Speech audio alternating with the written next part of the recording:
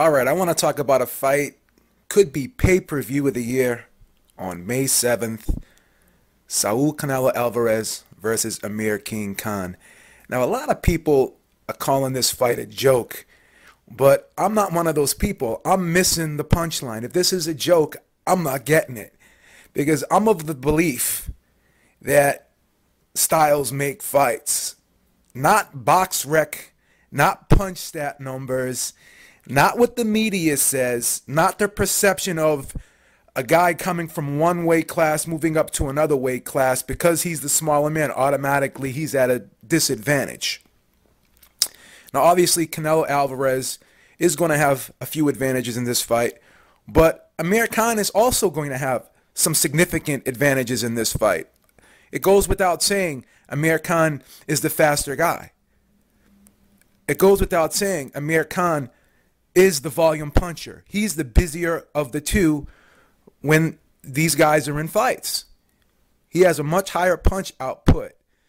Now, this whole argument about Amir Khan's chin, I think the whole chin argument in boxing altogether is definitely an overstated argument, because most knockouts occur because the fighter is a victim of circumstance, or the fighter is a victim of the situation. Anyone can get knocked out if they get hit perfectly, at the perfect time. So if someone's running into a punch that they don't see and they're getting hit on their sweet spot, they're going to go. Guys like Antonio Margarito and Paul Williams, who are thought to be iron-chinned, but even they were stopped. Paul Williams was hit with the perfect shot that he ran into by Sergio Martinez because he did not see it. Now, if you look at Amir Khan's stoppage losses, he just got caught cold against Breedis Prescott. And with Danny Garcia, he got hit with a shot that he didn't see. And he was a little bit complacent in that fight, not making excuses. The knockouts occurred, and that's fine. That's all part of the sport. Things like that happen. But, let's look at Amir Khan's career. He's never, ever been the underdog. So he's never had to fight really being overly concerned about his opponent. So you could say that he approached a great deal of his fights being a little overzealous, being a little overconfident, not really having that concern that, hey, you know what? This guy can take me out. This guy can hurt me. And on one occasion when he did have that type of mentality against Marcos Maidana, we all saw what happened. He weathered the storm. He was prepared to deal with punishment at that fight if need be. And he dealt with it very well. And he dealt with it pretty well against Luis Collazo. Took some good shots in that fight. So a lot of people are saying that Amir Khan has to fight the perfect fight. Whereas, in my opinion, he's never been put in a situation before where he had to fight the perfect fight to win. So I believe he's going to go into this fight with the mentality that, yes, I have to fight the perfect fight, and I'm going to do everything in my power to fight the perfect fight. So he's going to be on his P's and Q's in this fight with Canelo. Now, everyone thinks that I'm a Canelo hater. That couldn't be anything further than the truth, because I like Canelo. I think Canelo's good for boxing. I actually think Canelo is the new pay-per-view star. He's a bona fide star in the sport right now that Mayweather has retired. He's the man. And I fully believe that, and I concede that point. But as good as Canelo is, he's got weaknesses. We've seen the weaknesses against Erislandy Lara, against Austin Trout. And we've even seen them against Miguel Cotto. I mean, people are saying that he dominated that fight. I thought that fight was a close fight. I thought it was a hotly contested matchup.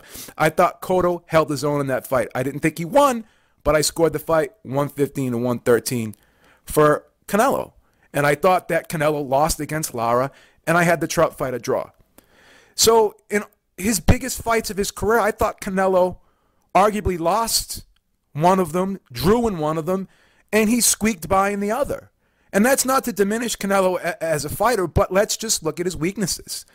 Obviously, he's not that fast on his feet. We've seen that. He has a hard time cutting off the ring. We've seen that. We've seen that. And we've seen him have problems with guys who can fight him on the outside and kind of keep him at bay. I think Canelo is a mid-range hooker, and I think he fights at a methodical pace, and I think that, sometimes he can give away rounds because he's laying back too much, looking for counters, looking to set traps. And if he's not able to pin somebody against the ropes and just tee off on them, then he doesn't really throw a lot of punches. He has to get a guy cornered before he feels comfortable enough to unload on them. Because in the center of the ring, he has problems against guys who can gauge distance well and against guys who can move and box well. We've seen this many times with Canelo. And Amir Khan, arguably, not even arguably, in my opinion, he's faster than Miguel Cotto. He's faster than Austin Trout. He's faster than Erislandy Lara. And he throws a lot more punches than all of those fighters.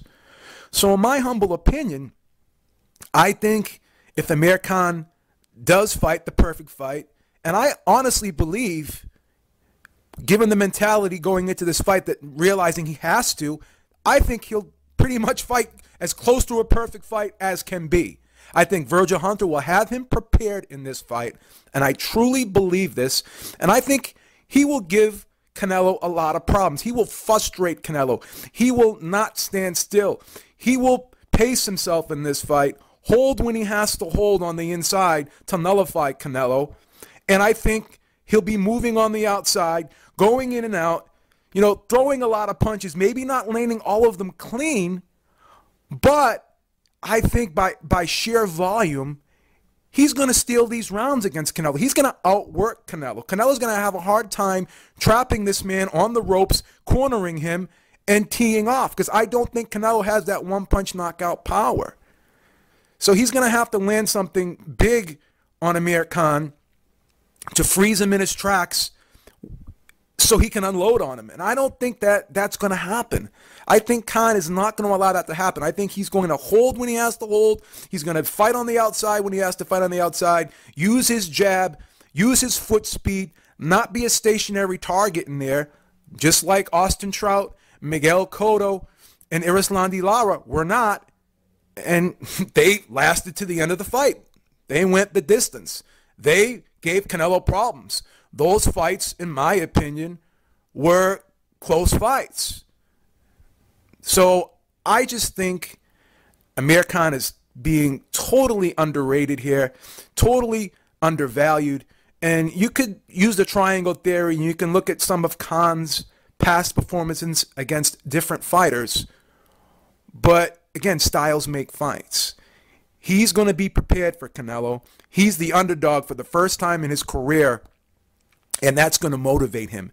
That's going to enable him mentally to say to himself, I can't make any mistakes here.